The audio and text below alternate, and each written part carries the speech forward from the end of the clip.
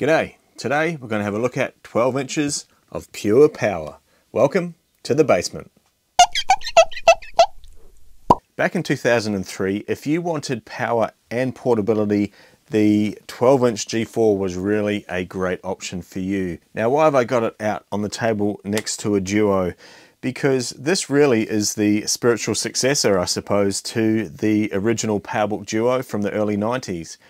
You see, Apple really wanted to make things smaller but not lose out on power. Unfortunately, with the Duo, they crammed a pretty powerful chip in there, a 68040, but they just couldn't fit the accessories and the I/O into the machine and keep the size small like we can do nowadays. So for the Duo to work properly, it has this great big dock on the back which allows you to access all of the I/O, which of course, you know, when you want to be portable, that dock slips off and you've got your portable machine ready to go on the plane or wherever you might be going with it. But it really needed the dock to work properly. With the 12-inch G4, Apple has managed to shrink everything in their bigger laptops and cram it all into this tiny little 12-inch chassis. So it's the first time you get the full feature, everything in the small form factor, which makes it a really nifty machine, really handy. And I know a few people who had these back in the day. They loved them. They were great for traveling with. They still had all the power you needed and they had all the I/O that you might need as well. So a great little laptop from Apple. So going with the 12-inch, really the only thing you miss out on is you just don't quite get the same processor speeds as the bigger models. So this particular form factor, this chassis topped out at 1.5 gigahertz, whereas the bigger machines, they were able to get up to 1.67 at the end of their run. Now, like I said, this particular machine's from 2003 and it sports the 1 gigahertz processor. Let's see if it turns on, see if it works, and if it doesn't, see if we can fix it. So the first thing I notice about this machine is it's in great cosmetic condition. It's got the familiar issue with the N. They all do that, I don't know why. I even had a Core 2 Duo model, which is, you know, the next generation. Same thing happened to the N. I'm not sure why, it's just the N, but anyway. So great condition. Doesn't really have many dings or scrapes. Because these were used so much for traveling and chucked in bags and stuff, they can suffer quite badly from dings and scrapes, but this one looks like it's been taken care of. So let's have a look at what the features are on here. So the side I/O, this is the first generation that Apple made with side I/O, which is pretty common now for every single laptop. And on this machine, we've got our power connector, we've got modem, we've got network, we've got FireWire, 2 USBs. We've got this, I think that's called like a mini DVI, and that can break out using the right dongle, of course, to composite or S-Video or VGA or whatever you need. And we've got audio in, we've got audio out, and a Kensington lock. On the other side, we've got our it's either a DVD drive or a CD drive, I can't remember, one of the two. Underneath, we've got a hatch for our RAM, and we also have a release for the battery, a little button so we can see what kind of state the battery is, the charge. Obviously this battery is dead flat. Nice that they had that removable battery, pretty convenient. Wish they'd do it again, but I doubt we'll ever see that again. And of course on the front, just a single button to open the cover. And it's got the nifty magnetic latch. As we bring it closed, you can see that that little catch pulls out. Gets pulled out by the magnet and closes the lid and disappears as it opens. I love that design. So inside, it's pretty much our standard laptop layout. Nothing much has changed in the last 20 years. We've got our touchpad and button down here, power button here, keyboard layout. We've got a microphone here. Now I believe the speakers are here. If they're not the speakers, then they'll be vents for the fan. I'm not sure which is which, but the speakers obviously have to be somewhere, and that's where I figure they'd be. So let's connect some power up and see if it turns on. Okay, connecting power. We should get a light. Oh, straight away we get a green light, and that tells us, oh yes, it's gone to orange. That tells us it's attempting to charge the battery. And if we have a look underneath, we can see, I don't know if you can see that on the camera, but we've got a little flashy light right there saying that it's on 1 dot of charge, and it's flashing, which means it's currently charging. Great, so that seems to be working. Let's hit the power button and see if it comes on.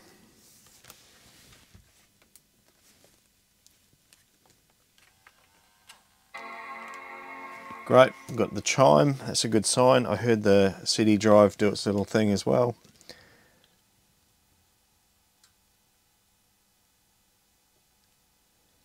Screen has just lit up. Okay, nothing much seems to be happening. The screen lit up and I was expecting maybe an Apple logo or a cross sort of logo saying that there's no hard drive, but all I'm getting is just the screen lit up, nothing on there. I'm going to try resetting and seeing if we can get something happening on here.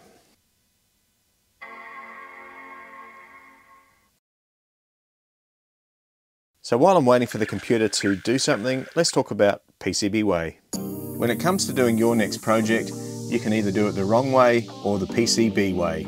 That's right, PCBWay has everything you need to create your next project. So much more than just PCBs. They also do sheet metal fabrication, 3D printing, CNC machining, you name it, they can do it. Everything you need for your next project can be found at PCBWay. So if you need to know which way to go with your next project, it's PCBWay, kind sponsor of today's video.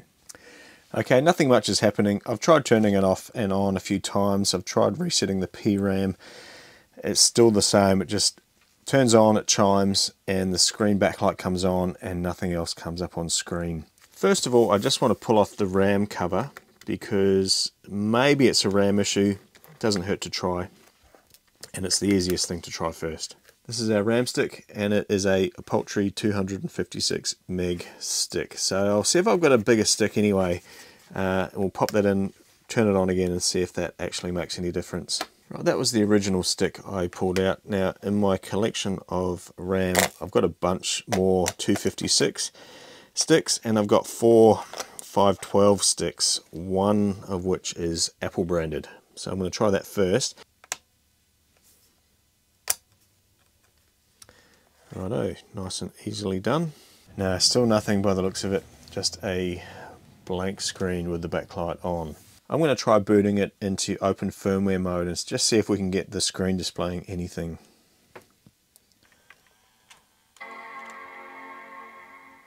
Great, yep, so you can see that there.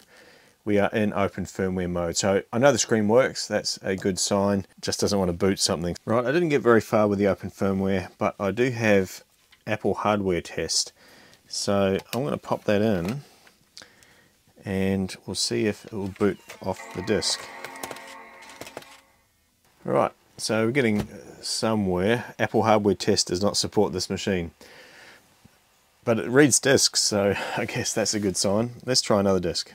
Okay, finally some progress. I've left the computer on for ages, and it finally came to the can't find the folder icon, which indicates to me a failed hard drive. So the next step is to pull it apart and we'll get down to the hard drive. Just had a look at the iFixit guide, and it's rated as difficult and 40 to 50 minutes to get to the hard drive. So I'll film it, but I'll probably just jump through. You don't want to sit here for that long watching me dig into this machine.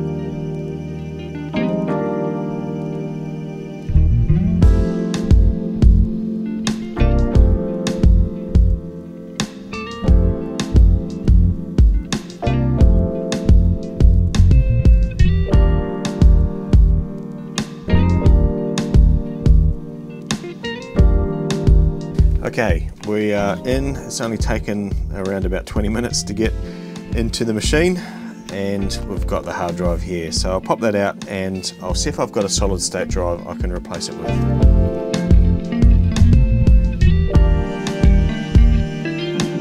Right, I have one of these fairly standard IDE hard drive adapters that take a mSATA hard drive. So I'll put that together. Now I have had kind of varying success with these. I've had ones that just stop working randomly. and it's kind of annoying, like this is so hard to get to. I wanted something quite reliable, but this is all I've got, so I'm going to put it in and hopefully we don't have any issues with this one.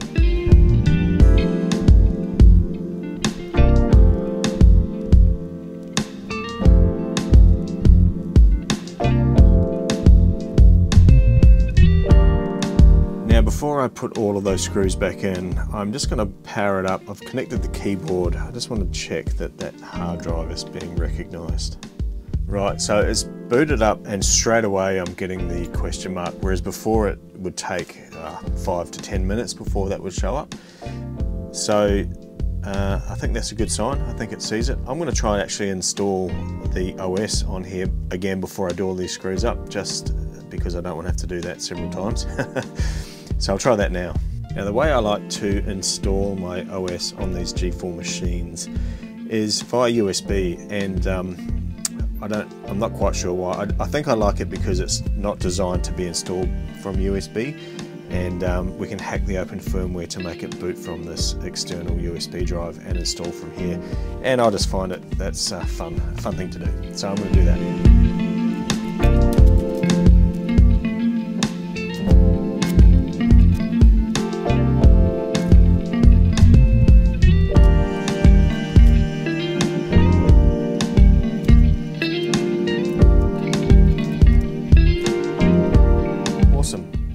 It goes. So I'm going to let that boot and just install OS 10.4 and do up all the screws and then come back.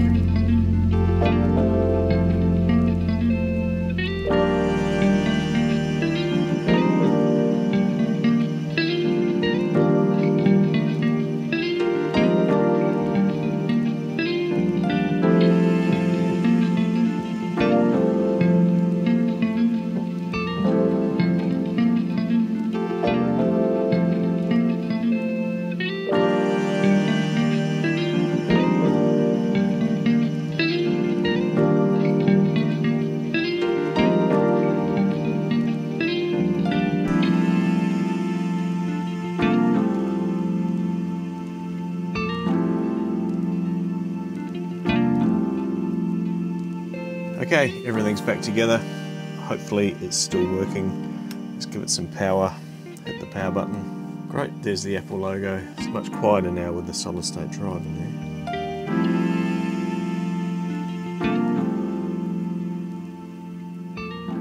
Boom, there it is. It sees our 512 meg stick, 1 gigahertz power PC G4, and we can see our hard drive in there, 60 gigabytes. Bit smaller than the original, but of course solid state. And you know, this machine's never going to really be used for any important work anymore, so the size of the hard drive is pretty much irrelevant. And so there we have it. Oh, hang on, that's not the right machine. Let me put that over there.